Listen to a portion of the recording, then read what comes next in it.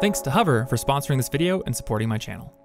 2 weeks ago, Apple released the long-awaited iOS 14, and while it's got lots of new bells and whistles we could talk about, today we're going to explore what I think is hands down the most useful productivity feature it has. So iOS 14 came out of beta just about a week or two ago, and I think most people would say the most exciting feature in iOS 14 is the ability to put widgets on your home screen and to customize them. I know my Android user friends have had this ability for years, and I'm sure there's gonna be some of the comments rubbing my nose in it, but personally, as somebody who's been using an iPhone since I think 2011 or 2012, this has been something that I have been wanting for a really, really long time. But as cool as this feature is, as a whole, it wasn't really exciting enough for me to make a full video on it, until I found out about the Shortcuts widget. So Shortcuts is an app that Apple bought from a third-party developer a few years ago and integrated into iOS, and it essentially lets you create custom shortcuts to do a whole ton of different things. And personally, I'd never really played around with the Shortcuts app very much until I saw it in that list of widget options, but after playing with it over the weekend, after learning what it could do, after learning that it can actually create scripts and do lots of really cool custom stuff,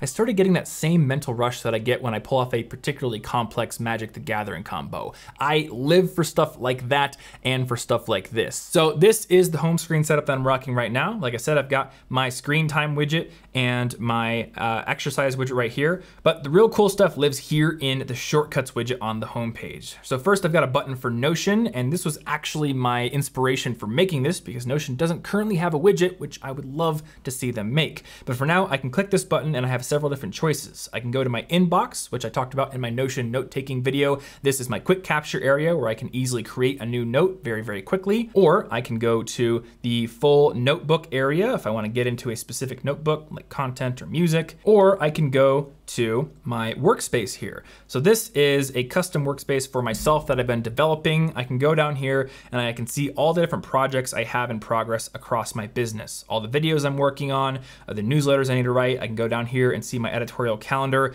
And I'm actually working on a course all about how teams and creators can use Notion. So if you're interested in getting updates about that and maybe even getting into a beta version that'll go live before the full price version, I'll have a link in the description down below where you can sign up for an email list to get updates.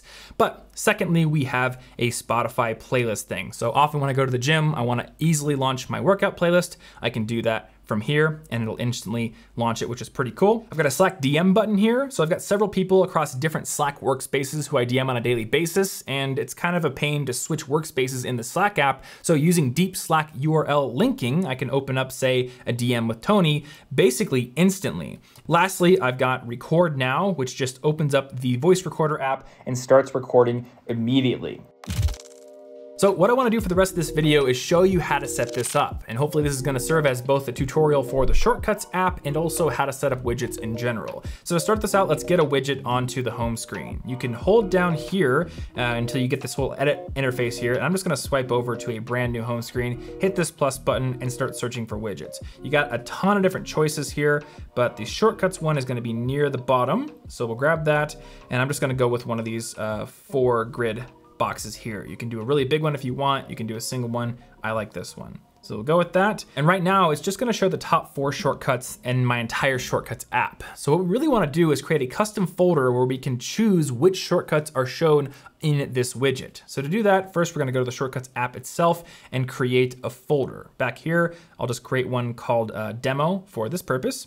And as soon as I add it, I can come back to this widget we've created. I can hold it for a second, hit Edit Widget, and then choose this demo folder. So right now it is gonna be empty, which means that we need to start populating it with shortcuts. So let's go back to that Shortcuts app, and I'm gonna create a very, very simple one to start us out. Let's do that voice memos one, since it's kind of a built-in feature.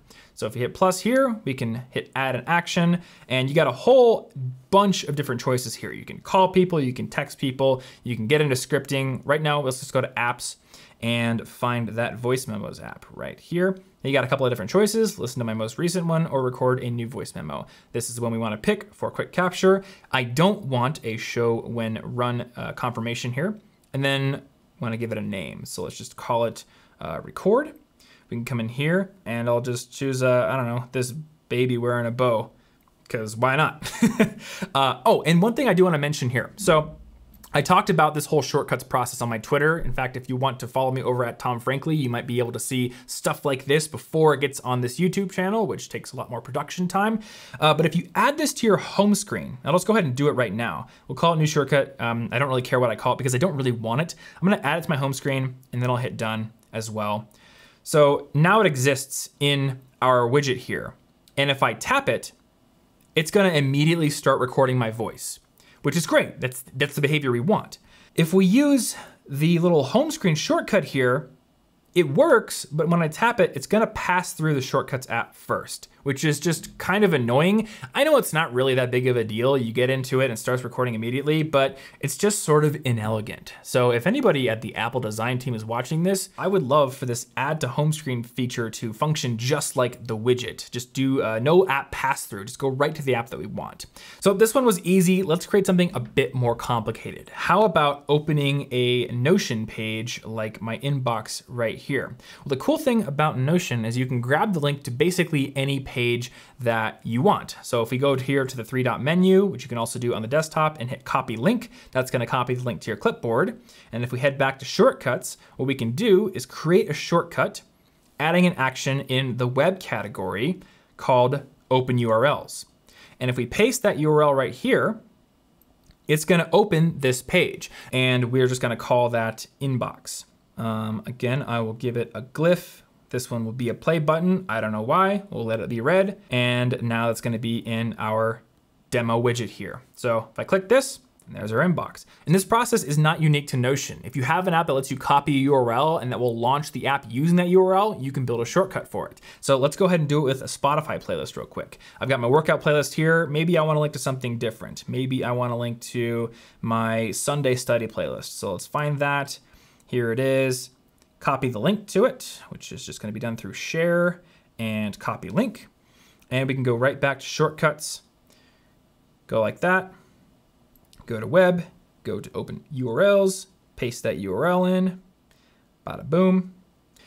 Hit done, and boom. Now we have a launcher for our study playlist. But of course, what I showed you at the beginning of this video is a little bit more complicated than what we've just built, because on my true widget over here, when I tap these, I get a menu so I can choose several different places to go. So now I wanna show you how to construct that. And to do it, we're gonna get a little bit into the scripting side of shortcuts. Now this can get really, really complicated to the point where people used to share shortcuts that would be full of like actual malware, and Apple had to clamp down on people sharing shortcuts, and you actually have to go into your settings and disable that protection if you want to download shortcuts from other people. We are not gonna get that crazy here. We're just gonna use a simple menu to give you some choices. So let's take this inbox one right here, which I realize I just misspelled, and we'll open up the details of it. And instead of just doing this, we'll go ahead and cancel that out and add an action from the scripting menu. So you've got a ton of different options here. As you can see, you've got if and repeat and all kinds of weird programming stuff. But the first one is what we're after, choose from menu. This is just gonna give you a menu like you saw in my example. And since we're creating a Notion launcher, let's go ahead and make one for inbox and one for notes. So that's gonna give you two different choices here. And now you've got inbox and notes as little blocks here. If you hit the plus button, you can then go to our trusty little web category and hit open URLs. And then by dragging it, you can nest it underneath each of these choices. So we're gonna get two of these blocks, nest them like that, and then just go and grab our URLs like we did before. First, we'll do inbox and we'll copy that link. And then we'll go over to our general notes home and copy that link as well. So now just to review, we've got a scripting tool that opens a menu, giving us the choice of inbox or notes. I can add more items if I wanted to. I can move these around if I want to. And then I've got a block that will open a URL based on the choice I make. So each one has its own unique URL. We'll hit done there, and I'll leave it misspelled because I don't care. Now if we go over to our launcher, if I hit this, I'm gonna have those choices. Hitting notes will open up my notebook, and hitting inbox will open up my trusty handy dandy inbox. Now, one final tip I wanna share with you here is that you don't actually need to have all of the shortcuts you wanna use in a shortcut widget, because you can say the name of the shortcut to Siri like so, DM Tony. And boom, there is my DM with Tony. So you can use this trick to easily launch shortcuts that don't even exist in this widget. Just make sure that you name them something that's easy to remember and easy to say. And speaking of things that are easy to say, if you want an article version of this video with some references for the shortcuts that we just built, you can go over to thomasfrank.com/shortcuts, which should hopefully be easy to remember, not least of which because I have a fairly easy to remember domain name for my personal website. And not only does that make the reference easy for you to get to, but ever since I built this website back in college, it's made it easy for job recruiters and other people to find my portfolio and to contact me, which is why if you don't currently have your own domain name for your portfolio website, you should go over to Hover and get it for yourself. Hover has hundreds of different extensions to choose from, ranging from your .coms and .me's, which are great for portfolio websites, but they also have lots of more fun ones like .lol or even .blog. And once you have your domain name, they also have a couple of really cool features that can help make that domain even more useful. Number one, they've got an email feature, so you can create a very professional looking email address for yourself, like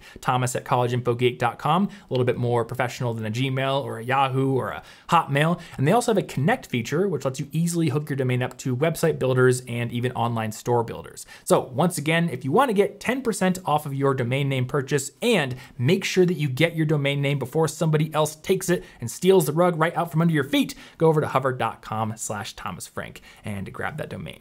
Also, if you enjoyed the video, hitting that like button is a great way to tell the YouTube algorithm that this video isn't complete and utter garbage, and maybe it should show it to somebody else once in a while. Wouldn't that be cool?